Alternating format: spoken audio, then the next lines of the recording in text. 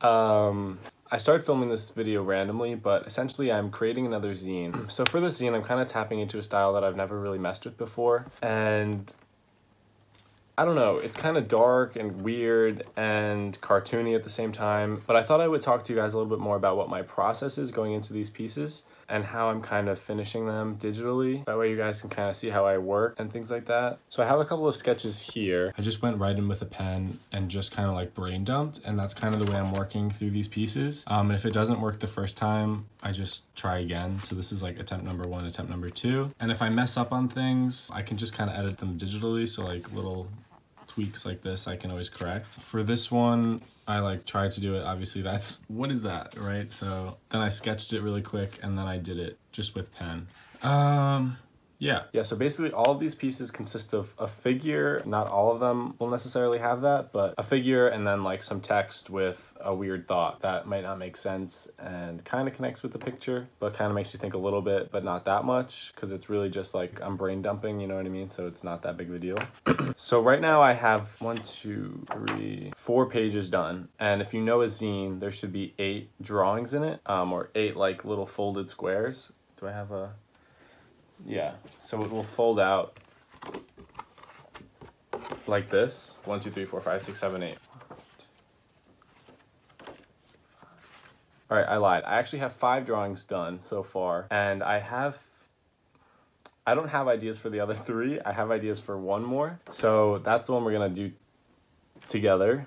And then, I don't know, I'll film clips of the other 2, but this will be the one that we collaborate on. Not really, but I'm gonna walk you through it. So the piece that I wanna do next for this zine is about my birthday. I want to do a piece about my birthday because I turned 17 on June 17th, so it was my golden birthday, but it was one of the weirdest birthdays I've ever had in my entire life. I don't know why it was weird. I didn't really do anything. The only thing that I did was get Vietnamese food with my family. But yeah, I was in a weird mood. I had a lot of weird thoughts about turning 17 on the 17th. I'm gonna do this piece to talk about that and let out the way I feel about that, so. Oh my god, I didn't know that was in here either. Look at that. Okay, so I did some visual brainstorming. You can't see that. 17 on the 17th, we covered that. I'm kind of struggling with this sketch. I just have like a table with a chair with 17 balloons and a card and the birthday cake and things like that. This is kind of like the first thing that came to mind. Yeah, I think I'm just gonna go with this. Okay, so I thought I did a better job recording this, but turns out I only got clips of me frosting the cake, so that's all you're gonna see, but I kept the process really simple. I just did single line inking for most of it, and then on the chair and the 17 balloons, I just did some messy cross-hatching just to give it a little bit of texture, and yeah, I kept it pretty simple, so that's about it. Okay, so it is the next day, but I did the finished sketch. I think it looks kind of cool right now. I like some of the texture, like especially in here that's in this balloon. I think the birthday cake turned out okay, but like the other ones, I take them digitally and fix them up a little bit. Yeah, I'll check back. Okay, so taking my drawings digitally is where they really come to life. So I just brought the scan of my artwork into Photoshop, and then since it's just black and white ink drawing, I'm able to use multiply layers just to add some depth and bring some things forward and push other things back. I'm also using some dissolve layers to add a little bit of texture, but just by adding flat layers of grayscale, I can kind of bring some elements like the birthday cake out and then push other things back like the shadows on the table, just to give a little bit more life to the drawing and make things pop a little bit more. So that is all I had to do to finish up that piece. After I did that, I was pretty happy with it. And here's just some clips of me working through some of the other pieces. Like I said, there were 8 total, so it was a total of 8 ink drawings and then 8 digital renderings of those ink sketches.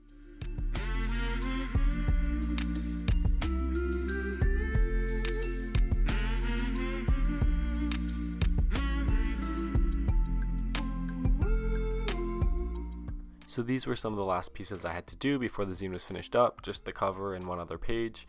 But The process is pretty much the same as the one as I described before. I tried to keep things pretty consistent, that way when I brought all of the pieces together in the end, there would be a consistent flow and I wouldn't have to worry about anything sticking out or feeling out of place. And that's about it. Okay, so another day has gone by, but last night I finished my zine actually, so all of the pieces are in their final form, and I have a mock-up of what I want the zine to look like. However, I do not have a color printer to test it, so I do have to go to my town library to make a little test print, so I'm gonna do that right now. So I thought the printer at the library worked decently well to show you guys how it turned out, but it didn't. So it cut off the sides of all of the images and then like the bottom of some of them. So it doesn't like match up correctly and a lot of them got cut off. I'm gonna place an order at Staples and get these printed. I'm really tired. Now I'm upset. My Staples order is ready, so I'm gonna go pick it up. Hopefully it's right or else I'm gonna be really upset. Okay, so here's what it looks like. The print actually turned out pretty good. It said it was matte, but it's a little bit glossy actually, but I kind of like that. And the paper's a little bit thick, but I think it'll still fold. So I'm just gonna go home, cut them, and then fold them up. Okay, so voiceover is back. So this is a pretty simple part of the process. I just had to trim off the white edges from the paper. But here I quickly realized that the paper that I had printed on was way too thick, so I had a lot of trouble trying to fold it down. It kind of creased and some of the ink actually chipped off from the surface of the paper, which is kind of a bummer. And in the end, when I tried to put it together, it was super thick, so I'll talk a little bit more about that, but yeah. Okay, so this is the way that the zine turned out. This is about an 80-pound paper. I would recommend doing something around like a 50. 28 is like standard computer paper, so that's kind of right in the middle. I think it's a good quality paper. It's just too thick for this project, but it's kind of the best it's gonna get right now. Just so you can see it. Like this is how all of the prints look.